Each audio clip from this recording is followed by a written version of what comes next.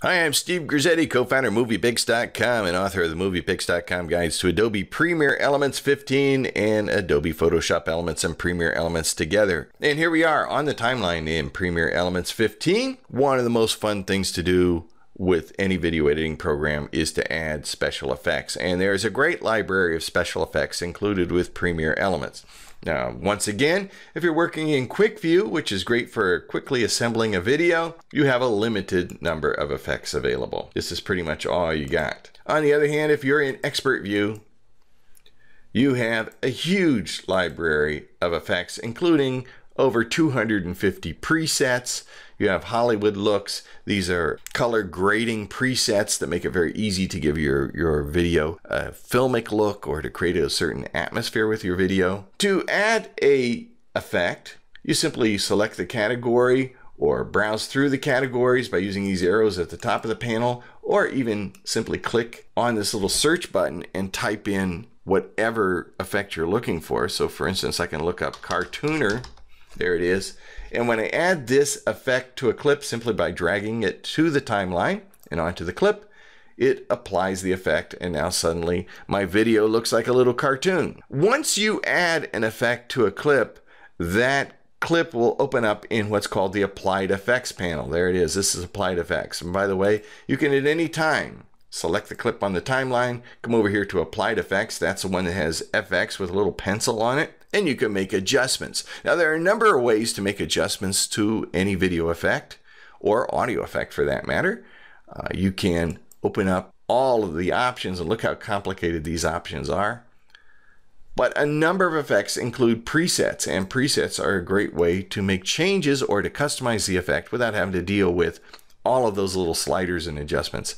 So if you go up here to where it says animation, that's a preset, and I have a number of cool presets in here. So I can select light cartoon, and that changes the whole look of the video. I can select pencil test, and suddenly it looks like it was drawn with a pencil. Isn't that cool? I mean, this affects the entire video here. You've gone from an actual live video to a pretty much an animation or a cartoon. We can go subtle. We can go vivid. To see the before and after, or in other words, to disable an effect temporarily, you just click on this little eyeball. When you click on the eyeball, it turns off the effect, and you see what the video looked like before you added the effect. Click on it again, and you can see the effect applied. To throw out an effect, you simply click on the little trash can icon here on the Applied Effects panel, or just press Delete on your keyboard with it selected. These two effects, motion and opacity, are default effects, and they will be applied to any video or any photo you have on your timeline, whatever you select, regardless of whether an effect has been added to them. And opacity is really important. That's what creates your fade in and fade out. Motion is very important if you want to create, say, a pan and zoom across a photo.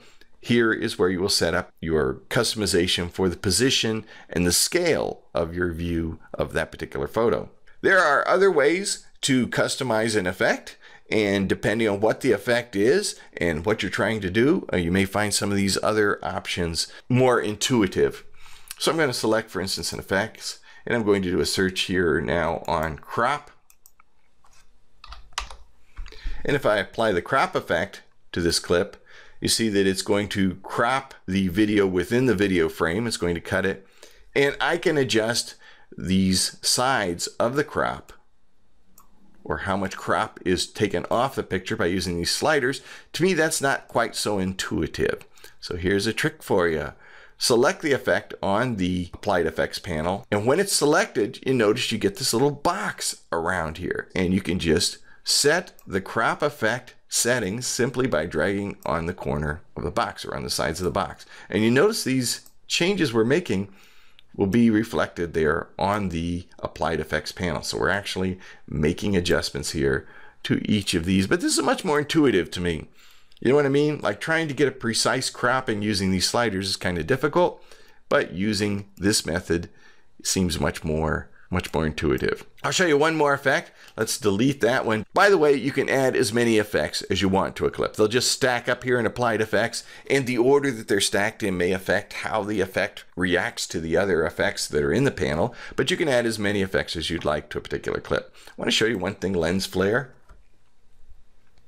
lens flare. This is another one you can make adjustments to right on the panel. So there it is, the flare brightness, and there are settings for what kind of lens flare. You can see that big white spot there reflecting off the train, and we can control how bright it is, but we can also control its position. Now we can do that manually by just sort of scrubbing. That means you click and drag over these numbers, or manually typing in these numbers.